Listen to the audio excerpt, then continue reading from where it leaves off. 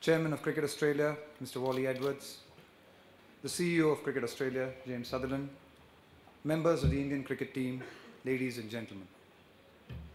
Thank you for inviting me to deliver the Bradman Oration. The respect and the regard that came with the invitation to speak tonight is deeply appreciated. I realize a very distinguished list of gentlemen have preceded me in the 10 years that the Bradman Oration has been held. I know that this oration is held every year to appreciate the life and career of Sir Don Bradman, a great Australian and a great cricketer. I understand I'm supposed to speak about cricket and issues in the game, and I will. Yet first, before all else, I must say I find myself humbled by the venue we find ourselves in. Even though there is neither a pitch in sight, nor stumps, bat and balls, as a cricketer I feel I stand on very sacred ground tonight. When I was told I would be speaking at the National War Memorial, I thought of how often and how meaninglessly the words war, battle, fight are used to describe cricket matches. Yes, we cricketers devote a better part of our adult lives to being prepared to perform for our countries, to persist and compete as intensely as we can, and more. This building, however, recognizes the men and women who lived out the words war, battle, fight for real and then gave it all up for their country. Their lives left incomplete, futures extinguished. The people of both our countries are often told that cricket is the one thing that brings Indians and Australians together, that cricket is our single common denominator.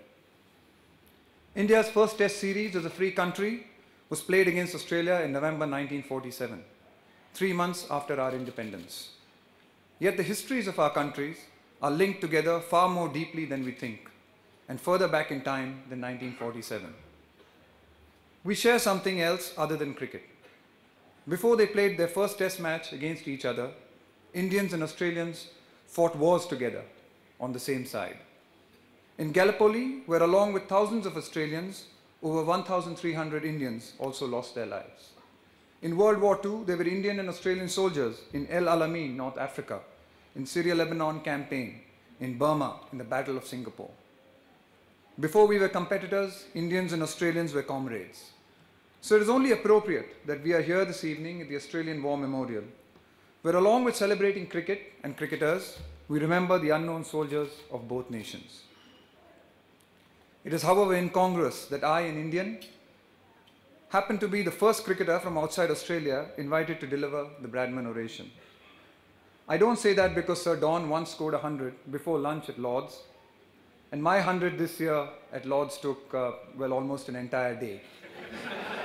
But more seriously, Sir Don played just 5 tests against India. That was in the first India-Australia series in 1947-48, which was to be his last season at home. He didn't even play in India and remains the most venerated cricketer in India not to have played there. We know that he set foot in India, though, in May 1953, when on his way to England to report on the Ashes for an English newspaper, his plane stopped in Kolkata airport. There were said to be close to 1,000 people waiting to greet him. As you know, he was a very private person, and so got into an army jeep and rushed into a barricaded building, annoyed with the airline for having breached confidentiality. That was all Indians of the time saw of Bradman, who remains a mythical figure. For one generation of fans in my country, those who grew up in the 1930s, when India was still under British rule, Bradman represented a cricketing excellence that belonged to somewhere outside England. To a country taking its first steps in Test cricket, that meant something. His success against England at that time was thought of as our personal success. He was striking one for all of us ruled by the common enemy, or as your country has so poetically called them, the Poms. There are 2 stories that I thought I should bring to your notice. On June 28, 1930, the day Bradman scored 254 at Lord's against England, was also the day Jawaharlal Nehru was arrested by the police. Nehru was, at the time, one of the most prominent leaders of the Indian independence movement, and later independent India's first Prime Minister. The coincidence of the 2 events was noted by a young boy, K.N. Prabhu, who was both nationalist, cricket fan, and later became independent India's foremost cricket writer. In the 30s, as Nehru went in and out of jail, Bradman went after the England bowling, and for K.N. Prabhu, became a kind of avenging angel. There's another story I've heard about the day in 1933 when the news reached India that Bradman's record for the highest test score of 334 had been broken by Wally Hammond. As much as we love our records, they say some Indian fans at the time were not exactly happy. Now there's a tale that a few even wanted to wear black bands to mourn the fact that this precious record that belonged to Australia, and by extension us, had gone back to an Englishman. We will never know if this is true, if black bands were ever worn, but as journalists tell me, why let facts get in the way of a good story? My own link with Bradman was much like that of most other Indians, through history books, some old video footage, and his wise words. About leaving the game better than you found it, about playing it positively, as Bradman, then a selector, told Richie Benaud before the 1960-61 West Indies tour of Australia. Of sending a right message out from cricket to its public, of players being temporary trustees of a great game. While there may be very little similarity in our records, or our strike rates, or our fielding, I can say this only today in front of all of you. I am actually pleased that I share something very important with Sir Don. He was primarily, like me, a number 3 batsman. We are the ones who make life easier for the kings of batting, the middle order that follows us. Bradman did that with a bit more success and style than I did. He dominated bowling attacks and put bums on seats. If I bat for any length of time, and I'm warning Cricket Australia that I'm more likely to bore people to sleep. Still, it's nice to have batted for a long time in a position whose benchmark is, in fact, the benchmark for batsmanship itself. Before he retired from public life in his 80s, I do know that Bradman watched Sunil Gavaskar's generation play series in Australia.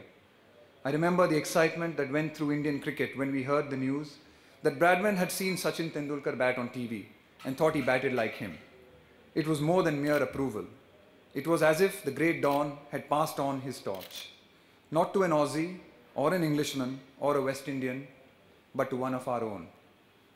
One of the things Bradman said has stayed in my mind, that the finest of athletes had, along with skill, a few more essential qualities to conduct their life with dignity, with integrity, with courage and modesty.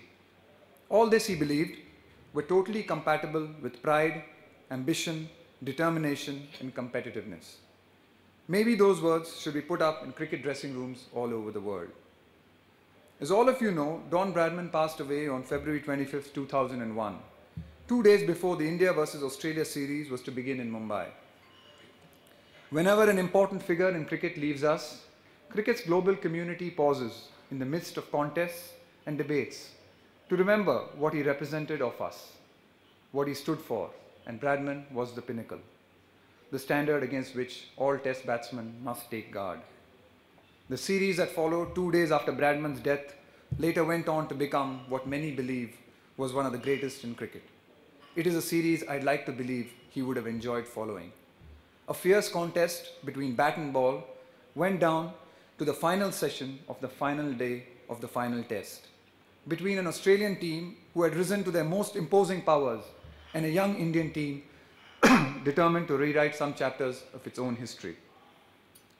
The 2001 series contained high-quality cricket from both sides and had a deep impact on the careers of those who played a part in it. The Australians were near unbeatable in the first half of the new decade, both at home and away. As others floundered against them, India became the only team which competed with them on even terms. India kept answering questions put to them by the Australians and asking a few themselves. The quality demanded of those contests